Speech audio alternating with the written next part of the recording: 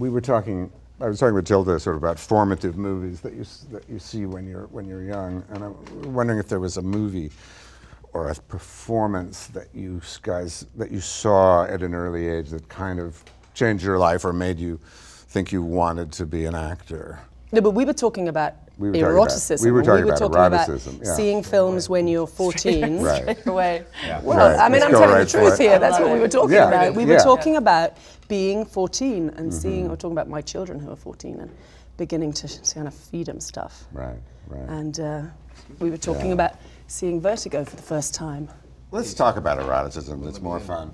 What was like the erotic movie that you saw, the erotic moment in a movie, if there was one? I remember being maybe 9 years old and catching a glimpse of Body Heat, of them in bed, and Catherine's hand, but over the covers on his crotch area, and I started crying.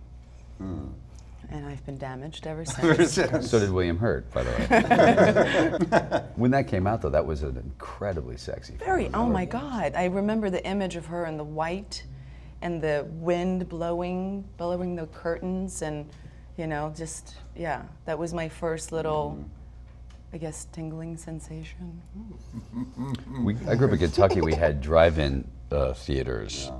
And I remember sitting watching, which is still to me amazing that they did Last Tango in Paris at a drive-in theater, and I was which was pretty funny. In Kentucky, you can imagine, and I remember seeing that. And what an erotic state that is! It is, isn't it? Look at that sheep. Get out the Velcro gloves. But isn't the drive-in all about tingling sensations? I always imagine you could see Bambi in a drive-in and get a tingling sensation. Well, it was any chance you could to get alone. Yeah, I was going to say. With someone. Yeah, that's true. Of course, the movies weren't that erotic. Well, there were no movies when I grew up.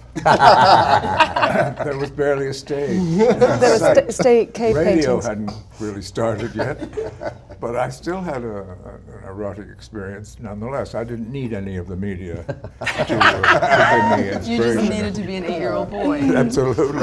I think my first, if you really are interested in knowing that, was Hedy Lamarr, actually, in Ecstasy. Ecstasy. Yeah, that was really very daring. Yeah. Then, it's like iconic, and I should think even now. Yeah. And I don't know if they were her tits, and I don't think so. If I remember my heavy research I did on the project. But I think there was somebody else's body and Hetty's gorgeous face. So I've often wondered what she looked like without. I think it was Wonder Woman for me, to be honest. I was always trying to catch her in between the change. In the spin? You couldn't even slow it down. It felt unusual. Things were happening to me. I didn't understand. Cartoons were on the other channel, but I was like, let's watch Wonder Woman for a while. So that was probably the first. That's amazing.